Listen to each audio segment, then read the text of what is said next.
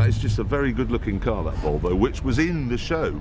It was. I mean, it doesn't really exist because you can't buy one for real. No, or you can't buy the Subaru. No. Or any of the cars you've told us about this week. Yes, I know. I did waste everybody's time. Completely. But I suppose really the biggest news of the show was James's death. Oh God, yeah, James is dead. Yeah, you've forgotten. Yeah, and that's it's the paperwork. You should have seen it. It's the inconvenience of it more than anything. I mean, obviously we were a bit sad. Yeah. Well, it's an administrative thing. There's a lot of paperwork, a lot of forms. The amount of people going, could anything have been done to save him? What if he'd been wearing a high visibility jacket? How can you save him? He's dead. He's dead. Yeah. So if you fancy a job on Top Gear, write to us. I'm an unbelievably dreary pedant. Top Gear, London. Or just is that you? right. Yeah, sorry about that. Yeah. Sorry, I just let everything go. Relax. Right at. I'm quite sorry to hear James is dead, but can I have his job, please? Care of. Yes, I think just mark your envelope, as I've said.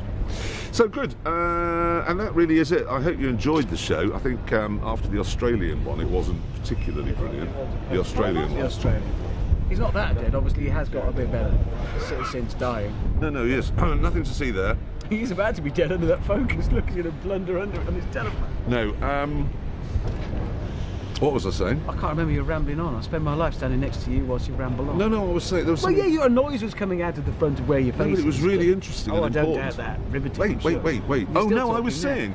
I didn't think that the films we've made in the previous 2 programmes this year, the one in Australia and the one in wherever we were, the first programme, South Africa, I didn't think they were very good, but I thought the Albanian one was us back on form It's again. one of my favourites we've ever done, actually. Yeah. Apart from the bit where James died. Yeah, I liked the Albanian one while I was still alive. Oh, voice from beyond! Oh man, Doris Stokes. That's really weird. I like the Albania one, and then next week we've got this remarkable one where we test the same 3 versions of the same car against one another, and that's going to be fantastic because really it means that Richard spends all of his time driving around in a sea of somebody else's feces. Yeah, long story as to how we get there, but I do. It wasn't nice. And pubic hair. Yeah.